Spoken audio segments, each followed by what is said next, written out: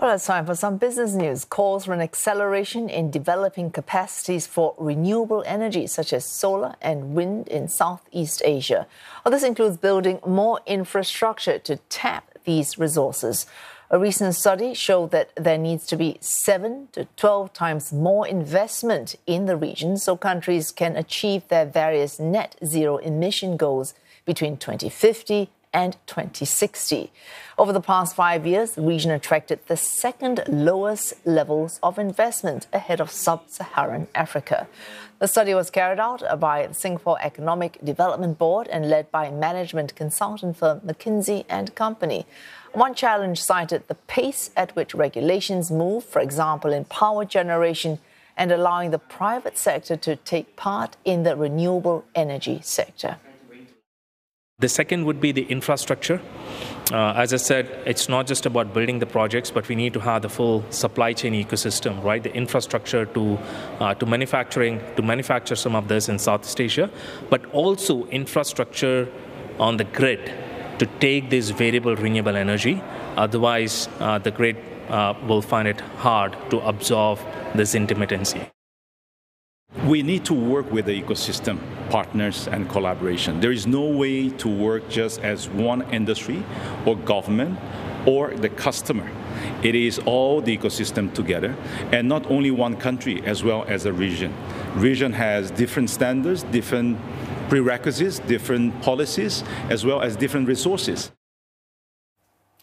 More analysis. We're joined by Antonio Castellano. He's partner at McKinsey and Company.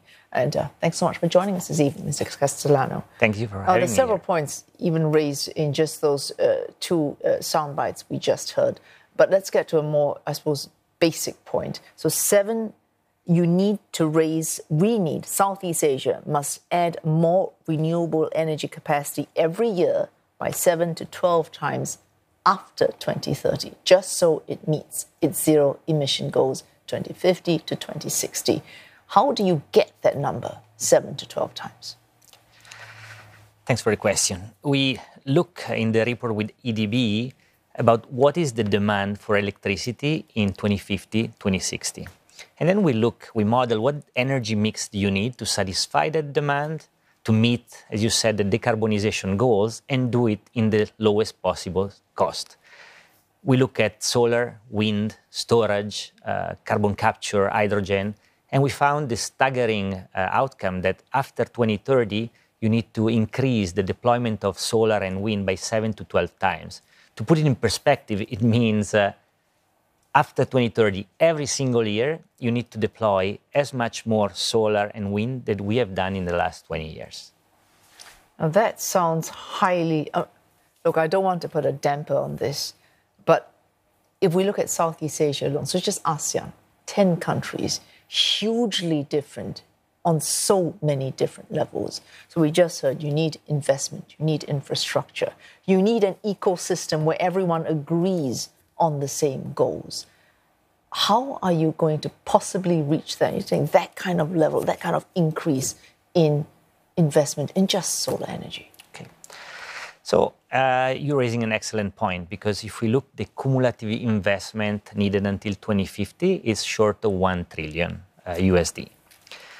The good news is that we were this morning in the EDB industry event, some financial institutions were there, and there is no shortage of capital to be deployed for green energy or for renewable projects. This is across Southeast Asia? This is across Southeast Asia. No shortage of people willing to put money in this? Correct, with two important points. Number one is the bankability of the projects and the ability to bring in multilateral agencies or concessionary capital when needed. And secondly, to develop innovative products that cater to the need of the region, which are, as you said, very different from what has been done maybe in Europe or in US.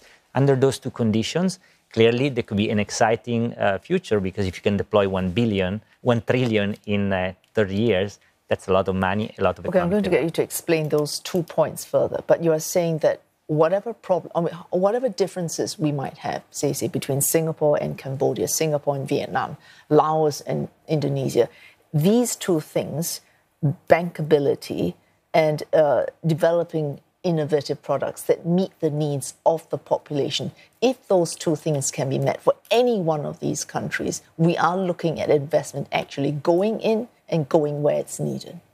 That's exactly right. So this can be done. This can be done, and this should be done. So why is it not being done? Okay. Southeast Asia, on one side, has been among the lowest in terms of deployment of renewables. It's also true that we've been benefit from great affordability and security of supply because of the endowment of gas and coal.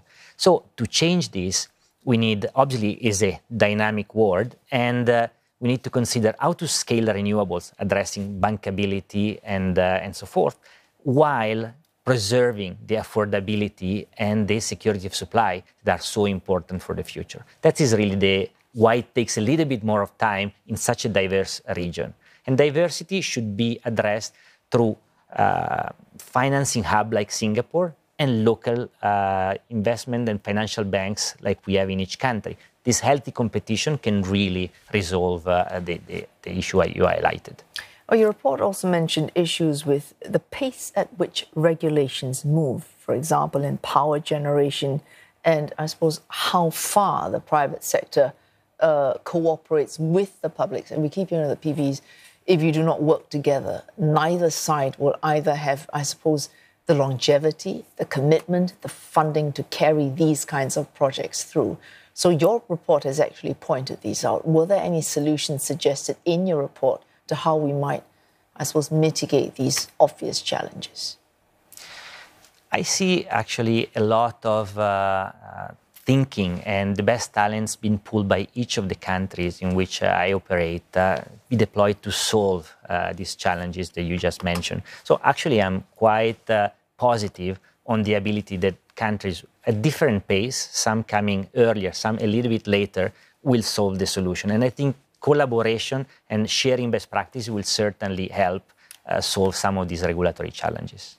All right, on a very positive note there, Mr. Antonio Castellano, partner at McKinsey & Company, who has contributed to this report. Thank you for coming and joining us this evening.